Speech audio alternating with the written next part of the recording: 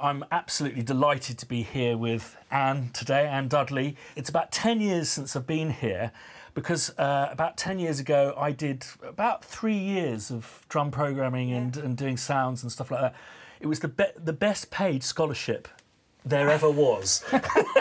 Oh, bless you. I'm glad you got paid anyway. It's brilliant. So I think maybe start upstairs, yeah, sure. where it all begins. Yes, okay. Indeed. So follow me up here. So this wasn't here when... No, well, when we first came here, it was only a single-storey extension, and we built this on the top. And getting the piano up here was quite entertaining. And this is where I sort of work. Really. So how does it work? How does it work? Well, this is a piano. And have you always preferred Bosendorfers? Yeah, I do like Bosendorfers, and somebody pointed out to me they have a particularly beautiful middle section. You know this bit?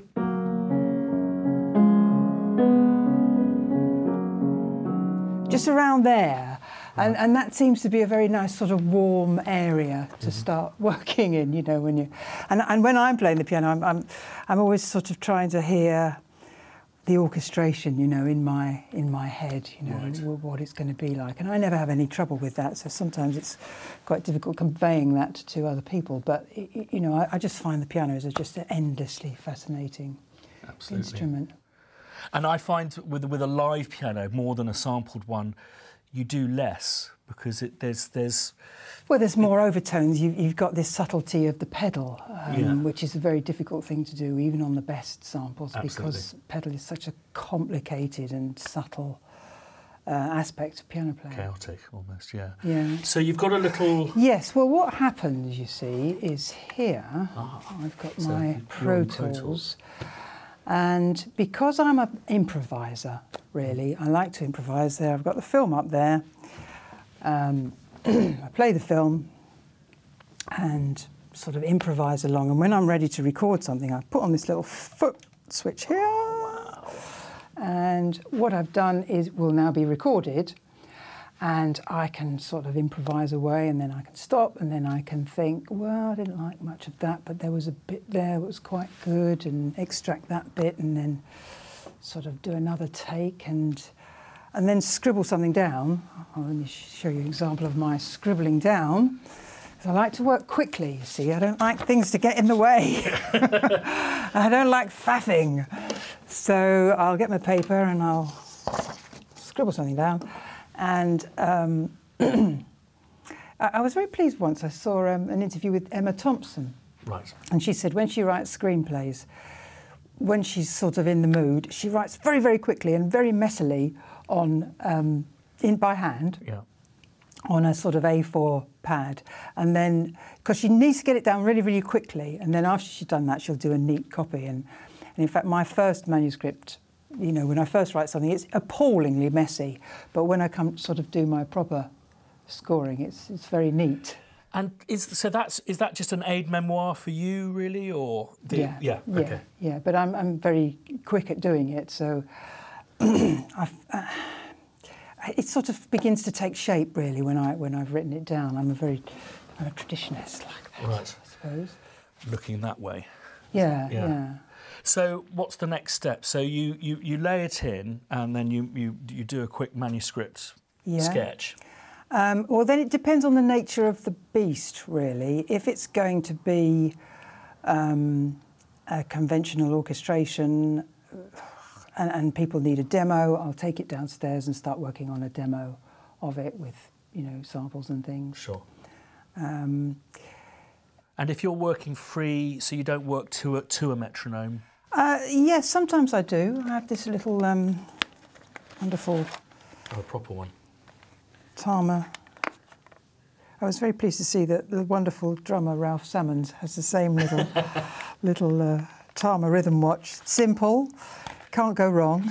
But if you're working free, is there a kind of clicking process? Yes, I will.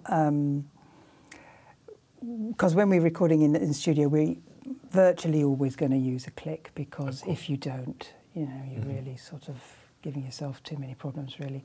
So Roger, will devise a wonderful click which will feel quite natural on the ritodandos and accelerandos and things like that. Right. And do you ever, because you often conduct, don't you? Do you ever use streamers or? No, I don't. I used to. Nowadays, because I get to know what the click's going to do, I don't need them, really. And I found that the players are fine with quite random clicks. They seem to have got used to them. It's amazing what you can make sound incredibly natural, and it's really like the swan, isn't it? Above water, it's all elegant and sounds completely natural, and underneath you've got this incredibly complex. Well, there's 5 in that bar, and then the's 8 for that. It does sound so ugly, doesn't it? And they'll often make them laugh when you're rehearsing through it. Yeah, it's like, what? But and then you explain where it all happens, and they're quite happy with it. Yeah, it's something. I've only recently done a score where I didn't just do that thing of doing a tempo map before I started writing, which I think is quite common these days. And it just struck me that tempi is a form of expression just like loud and soft. And so much film music is very metronomic because it's quite convenient and you can record it quickly. Yeah. And I do that as well sometimes, but you're quite right. You know, if you restrict yourself to a tempo map before you've even started, you're making a straitjacket for yourself. And you know that might not be the best way of doing it. Yeah. So flexibility is a good plan, really. So you still orchestrating by hand? Yes. Wow. Yes, in fact, I'm working... I remember there used to be a little cassette player. We moved on from this. Yes. We have, because we now have this wonderful little remote device. Have you come across these? No. Oh, gosh, you need one of these. This is a transport thing. This works as Pro Tools, you know. It's fantastic. So I can sit here and... It's ever so simple, but it works either Pro Tools or iTunes, whatever you tell it. But yeah, I mean, I'm still. I just sort of think. I think through my pencil. Wow. And I'm writing this piece for Joshua Bell, the violinist, and you know, I just have to do it by hand. You know, that's the way it is. I have a wonderful assistant who would then put it in Sibelius and make it all, give us all lovely parts, but. And at which point, if people are wanting sample demos, at which point do you orchestrate on the page first and then...? Yes, you have to, really, yeah. Which means sometimes you're doing the job 2 or 3 times. Yes. Which is, you know, one of those inevitable things that happens, but I don't think there's any way around that. No. I can't remember who was saying that new technology never makes... It gives us more possibilities, but it never makes our lives easier. No, not really. I did a lovely film with a real sort of traditional director, Paul Verhoeven, recently, Elle. Wow. And Paul used to work with Jerry Goldsmith, so he's got some wonderful stories, and he's great to work with because he's into the melody, you know, and the bare bones of it, and he comes and he sits, and I play stuff on the piano, and he gets it. He absolutely gets it. So he's never bothered about having demos, and he doesn't have an army of producers around him who all have to sort of sign off on everything. So it's a real sort of old-fashioned way of working. I love it. It's great. Oh, I bet. And it must be so much fun for the director. Well, he comes to the studio and he beams away because he's just heard it on the piano, and then it's got, you know, full orchestration, and it's great. Fantastic. That's brilliant. I mean, it's something that I've noticed it when we were working together. Something I was impressed by is that you have a skill of being able to change things on the stand as well, because you're inside the orchestration, and that is, I guess, one of the things you have to do if you're not demoing stuff up is to be flexible, and to know what you can do. And I mean, our musicians are so quick, you know, and I can scribble out something on a piece of manuscript paper and take it over to somebody and say, play that instead. Yeah. They're fine. You know. And do you prefer to, you know, try and work here wherever possible when you're working with musicians in the UK? Yeah, I do, yeah. It's kind of diminishing returns, isn't it? It can be, you know, flying out to places. Yes, I mean, it's cheaper and it's not as good. No. End of. No, absolutely. I see you've got is this a new addition to the keyboard? No. I had... This actually has been in the loft for a while, but I've recently used it on a project. This was my first serious electric piano. It's a Wurlitzer electric piano, and I probably had it in about 1978. Wow. I know. And it's it's just got a unique sound, you know. It's you see, you're immediately in hot chocolate, aren't you? You're my sexy. You're what's it? You sexy thing. Yeah. But what I love about, I think I prefer Wurlitz's to Fender Rhodes is because they can be really mellow and Celeste-like, but then get super tramp and angry. Yeah. Yeah, they're great, and we recently recorded it. You have to stick a little. Oh dear, you have to stick this in the because you don't want the audio because it's got an inbuilt speaker. Yeah. You have to sort of kill that. And we really recently recorded it on a project, and it sounds great. Yeah. And really so it probably won't stay here forever, but I'm sort of quite fond of it at the moment. And I see over here... Yeah, well, that... I keep meaning to try and sell that, but I can't bring myself to do it because it's a classic. Oh, it is. And I've used that on a lot of records, including The Look of Love for ABC, actually. And it is customised, this MIDI move, I'll have you know, because here... I don't usually play it in this position, by the way. This is a ribbon, which enables you to bend notes up and down. Oh, I've never seen. Oh, I know, not many people have got one of those. But, I mean, when I first got this was my first serious synthesizer, because up to then I'd had sort of toy synthesizers, really. I had a Korg 700 and a 700S. But this taught me so much about synthesizers because it has these 3 oscillators, and then you just have to... It has no presets. No. So you have to learn what all those knobs are going to do. And you learn an awful lot about synthesizers. I've got... I bought it second-hand. Gosh, I bought it second-hand. Can you believe that? And it cost a lot of money. It was probably 300 quid or something, maybe even more, which was a lot in 1980. And the guy who sold it to me sold me a little book which had charts in it and how you could program. Well, yes, if you found a sound that you liked, I used to write down on all the settings. It's funny how it never sounded the same again when you come back to it. Oh, there you go. And I have to say, there are very few bits of music where I knew where I can remember where I was and what I was doing when I heard it. But you're responsible for 3. One is Close to the Edit, which was like, what is that? The other is Moments in Love. Is that right, the right title? Yeah, yes. Yeah. And then Buffalo Girls for the video, because they introduced the UK to breakdancing. Okay. But when did you make the switch to samplers, and what was your first sampler? Well, the first sampler that I used was Trevor Horn's great investment in the 1980s, which was a Fairlight. Right. And that was really the first of the sampling keyboards that you could get. Yeah. And it had huge limitations. In fact, people forget that the actual length of sample that you could get was really short, less than 2 seconds. And they were immensely expensive, weren't they? Immensely expensive. It was an investment sort of the same as a luxury car or something. Or, right. It was about 30,000 quid, which was a lot. Yes. It's a lot now, but it was an enormous amount in the 80s. And but the thing is about the Fairlight is because it had a sort of sound. I mean, it was state of the art, but actually the sound was really retro. Yeah. You'd sort of sample in an orchestra, a sort of an orchestral stab or something, and it would come out sounding like a recording from the 1920s because all the top had gone off it. Yeah. You know, it didn't come back. Nothing above 8K came back at all. Okay. So had it not been for the genius of our engineer Gary Langan at Psalm Studios, where we were working, who used all the equipment that he ever had, all that stuff in the racks that you see in a studio. He used it all, I think, in order to make this thing sound halfway decent. And it was almost the limitations of it that forced us to be inventive. Okay.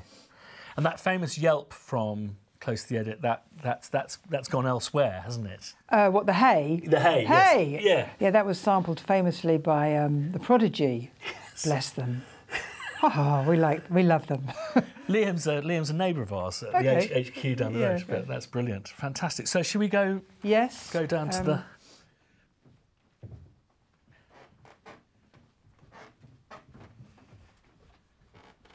Brilliant. And this is Roger Dudley. So this is where my right-hand man lurks.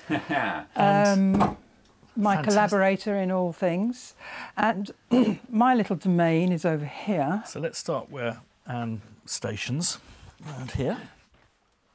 I have a very simple controller. I'm not into, I don't like these touch-sensitive keyboards when it comes to doing the stuff that I do here. I just want a very straightforward thing that works. Ah, here we go. So you're into Logic here. Logic. I have Logic Pro, which I quite like. I use it in a very straightforward way. EXS24 is very nice, basic. I'm a fan. Yeah, it's just, I like things that just work, really. I have a few soft synths. I've got Absinthe and a few nice little plug-in things. And some very old stuff in the rack that, frankly, I don't use very much. I think that's my fault, that horrible thing. Yeah.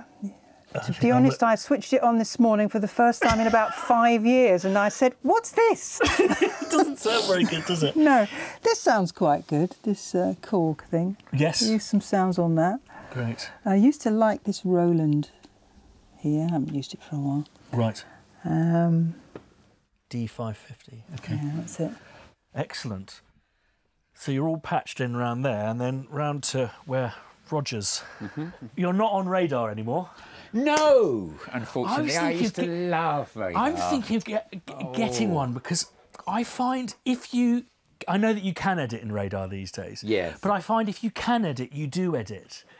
As opposed to, I've been wanting to write an album of stuff which is performance-based, and I think that's what's so great, because it is digital, but it feels analog, doesn't it? Especially absolutely. The controller, which is so good about it. I used to have two here, and when we started with the 24-track 2-inch, which used to sit over the great big tub of a machine, used to have to line it up for half an hour every day before we used it. And then I went to radar. I had two radars, which I really, really, really liked. They sounded great as well. Yeah. And I stuck with them for ages. But everywhere I went, it was Pro Tools. Yeah. And in the end, we gave up. We gave in. There was a phase, wasn't there, where the sound departments would use, like, was it audiophile or something like that? So you'd go into dubs and there'd be all of these different systems running. But now it's pretty much universally Pro Tools. Pro Tools. So you just deliver, instead of delivering audio files, you're now delivering Pro Tools. sessions. Always, I know. You don't even have to ask whether they've got it. You know, everyone has it. So absolutely, it's universal.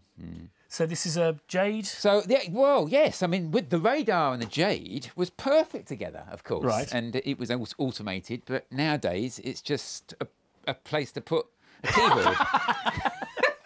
It's a really fancy table. It's mad, isn't it? Yes. I use it for recording, obviously, because you need mics. You need to plug your mics in somewhere, so so you use the preamps on the desk. Mostly, I've got a couple of nice Focusrites down there. Okay. But but after that, it's all in the box because it's recallable. So why would you use EQ on the desk anymore and all that sort of thing? So most of it's redundant, really. I need to change it. I need something that's 12 channels, got some nice preamp, nice mic amps on it, nice comms unit. Yeah. Maybe a patch bay, nice meters, and that's about it. Well, we've been to quite a few places that there seems to be a gathering enthusiasm for there's a SSL that incorporates incorporates brilliantly with Pro Tools. Yeah. It seems to have the endorsement of a lot of very good people who. For them, it's a combination of having the stuff that's good about the SSL, the integration with Pro Tools that feels seamless, but also it's a solid bit of kit that never goes wrong. Yeah, a lot of these studios can't afford to have on-site service people. Well, Neve do one as well, don't they? Yeah.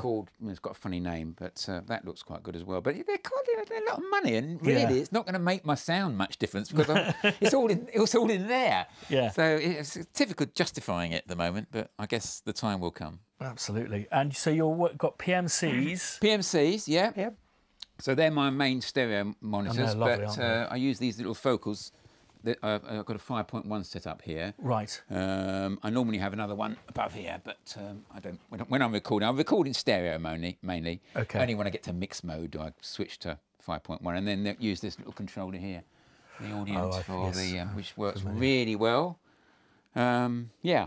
Brilliant stuff. And are you having to kind of organise all of the stemming and all of that kind of Yes. Stemming. Really, don't get me started on that one. stuff? It can end awfully, can't it? We know. Tell me about it. Only the other day. The other day, there's a film, quite a well-known film, where we gave them stems, and on one particular cue, they've moved one of the stems. Yes, I've had that happen. The drums. They moved the drums. Not by a beat, but by about 2 and a bit beats. Yeah. And when we listen to this, we cringe. It's on the film. It's dubbed. The drums is out of time. Yeah. Nobody noticed. How weird. So I must admit... Except your peers, who Well, will go, yeah, well, we think, what was Anne God, thinking? What a mess that is. And do you ever attend dubs? I have done, yeah. We're not the most welcome profession. No, you feel a bit like a pork chop at a Jewish wedding, or what's that expression? You know, it's like, oh, you've come to the dub. Oh, okay. Composers here. We did film once where we dubbed it in Germany, and they were a bit short on crew, and we both went there, and I ended up on the desk doing music dub, and that's really interesting actually being the person putting music in, because then you can really see it from a dub point of view, because we all want the music loud, but at the same time you're listening to the dialogue and stuff, and so you're trying to keep it back. It's quite educational actually. Am I right in saying your career started as a session player? Is that right? Yeah, I suppose that's fair enough to say. I mean, at a very early stage in my career, I used to, when I was at college, in order to earn a bit of money, I used to go and play in bands at night, played keyboards, and I met Trevor Horn, who was also doing the same thing. Playing bass. But he was also very ambitious and just starting to produce things. And I had my Wurlitzer piano and some synthesizer on the top, and he said to me, I really like the sound of that Wurlitzer, do you hire it out? And I said, no, if you want the Wurlitzer, you've got to have me as well. That's brilliant. So he thought, oh, okay, well, would you come and do a session for us? And this was like sort of doing demos for publishers, because in those days people didn't have their own home studios, and publishers used to pay people to produce demos for songwriters. And so that's how we started, how we got to know each other, and Trevor's career sort of went ballistic, and he called me up, and we started working together in the 80s. Right. And were you reading music at school? Is that correct? College? I went to the Royal College of Music. Okay, right, gotcha. Yeah, and did, degrees and things. And we mentioned earlier that Lexicon of Love was kind of your first foray into string arranging professionally. Yeah, ABC. Trevor produced ABC's Lexicon of Love, and I was playing keyboards on it, and they wanted a really big sound. And they said, could you do a string arrangement? And I said, yeah, because you say yes to everything when you're 20, don't you? And, well, what I really used to love in pop music was the sound of Philadelphia, those great, very beautifully arranged and produced records which had horns and brass and strings and with a rhythm section. And so it was my little sort of ambition to make a record that sounded as great as those. Right. And with The Look of Love, that was the biggest section that I'd ever had. We had about 30 people in Abbey Road 1. Wow. And I was the youngest person in the room. Jeepers. And since then, I mean, you've done so much, but also it's been so incredibly varied. What took you into film music? Was that an ambition that you had, or...? Yes, I suppose really I would have liked to have been a film composer from the word go, but I had no idea how you got into it. So, I just sort of did what came along. But what happened was a lot of people used the Art of Noise stuff, because I was in the Art of Noise, for films, videos and all sorts of things, adverts. And so it became sort of quite a natural progression that filmmakers would then come to us and ask us to do tracks for them. And I loved that. I loved that, working to picture.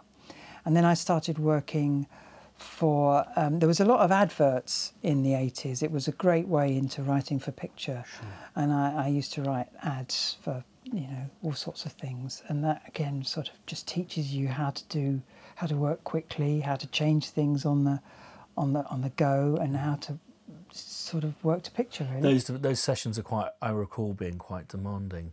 You used to do a whole series of Stella Artois, didn't you? Stella Artois, yeah. And you get the standard advertising session with musicians is an hour. Oh, wow. So they'd go from one studio to the other, wouldn't Yeah, they? but they used to, yeah. In the 80s, people would start work at 8 o'clock in the morning, do an 8 to 9, and then a 10 to 1 somewhere else, and, you know, keep it going for 12 hours a day.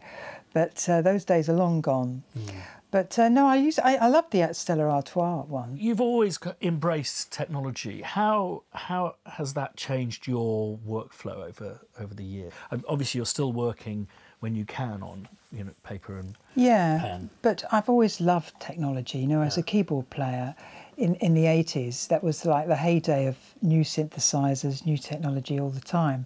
And in fact, I remember very vividly being in Nova Studios in London, which was there were studios everywhere in London, which was a tiny little studio behind Selfridges, and this very elegant, tall German chap walked in with this new synthesizer called a Prophet 5.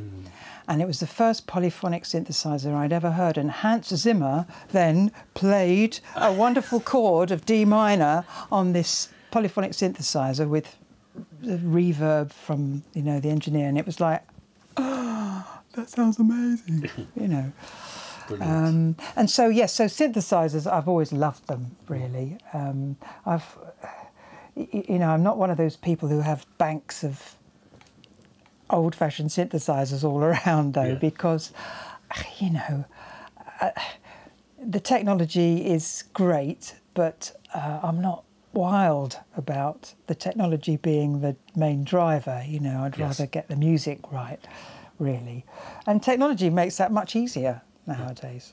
But, you know, if I'm doing an electronic score, I can still get really turned on by sounds and sort of start with a sound and get really sort of excited about, you know, all sorts of your beautiful samples. It could be a good starting point for a blank screen, can't it? You know? It can. You need somewhere to start, don't you, really? And if you're having a bad day and you want a bit of inspiration, then, you know, you troll through a load of samples and something will trigger you off. And the industry has changed quite radically over the last 15 years. You and I have spoken at length, I think, about the concerns about how we get paid and stuff. Do you have any advice for young people who are permanently being asked to do things for free and stuff, and how to... It's really tricky, you know, because people expect you to do demos, especially for adverts, for free, because there's so many people who will do them for free. I think you'd be foolish not to, you know, but on the other hand, once you've got your job, stand up for your rights, you know, make sure you keep your publishing if you possibly can. Don't let somebody take your copyrights off you. But the business is brutal now. You know, I think, you know, there's far less money around. No, it is a tricky one. And I'm sure that you have lots of young composers playing you stuff. And what advice do you give to people about, you know, developing their compositional, not the kind of career aspect of things, the compositional? Well, I think you could never stop learning, and I encourage people to look at scores of great orchestral music and try and understand how it's been put together, and try and understand those colours and the combination of colours. So that's one thing. Listen to as much music as you can, but also if you are developing a career as a composer, it's very, very useful to have your own outlet as an artist. You know, because being in the art of noise was incredibly important to me as an outlet for sort of wild, creative stuff, and also as it gives you a sort of kudos as a composer as well. So I would say to young people, try and, you know, develop your own, get your own thing going. And it's the one thing that's very easy to have these days. It's an outlet. Well, that's much more easy now with technology and all the outlets you've got for sort of getting your music out there. completely. I think that's really good advice. I mean, looking through your career, there's so much that you've done, from being composer in residence for the BBC. And is there anything out there that you still really, one day, I'd like to do that? Well, not really, because I just love doing a variety of things. I think it keeps you fresh. You know, I'm writing a concert piece at the moment for Joshua Bell, the violinist, and it's a real challenge. It's, you know, if you're writing to picture, the picture dictates the structure of the music. You know where you are. You're writing a concert piece, you're on your own. Yeah. So I love that challenge, but I wouldn't want to do that all the time. And I'm also doing a long-running TV thing at the moment. I'm doing Poldark, which I absolutely love, because we've done, what, 17 hours of television? Wow. And that's fantastic, in order to really develop themes and ideas, and, you know, super long form. Super long form. And, you know, I think there's a lot to be said for that. It's much more. Sometimes a long-running TV is much more rewarding than a film, which, even if it's 2 hours long, that's not that long, is it? Really? Yeah. I remember actually working with you on the 10th Kingdom, which was an absolutely mammoth job, wasn't it? It was about 10 hours of massive orchestral stuff, wasn't it? But there isn't the snobbery about TV that there used to be. You were either a film or a TV composer. I think that used to be, especially in America. Yeah. But I think a lot of British composers do both. But you're right, actually, the distinction is gone, because big TV is, you know, where a lot of people think it's at. Well, very desirable. If you could go back now, as the composer you are today, to you maybe in the early 80s, is there anything that you'd like to tell yourself, the composer back then? Stay calm. I mean, we've all had situations where it gets a bit tense in the studio, and we all get a bit nervous, and the director's going off on a tangent, and, you know, you can really undermine your own confidence. And I think my advice now, and how I am now, I stay calm, you know, because it's music. It's wonderful. We're in this industry because we love it, because it entertains people, because it brightens up their lives, because it just makes things better. Nobody's going to die. Yeah. Okay, so there will be music. Just, you know, calm down and don't panic. Yeah. Yes. So in a nutshell, my advice is, don't panic. Keep calm and carry on. Well, that's so corny. Yeah, but there is something to be said for getting a little bit older, because you stay calmer. And you know, you just get to the end.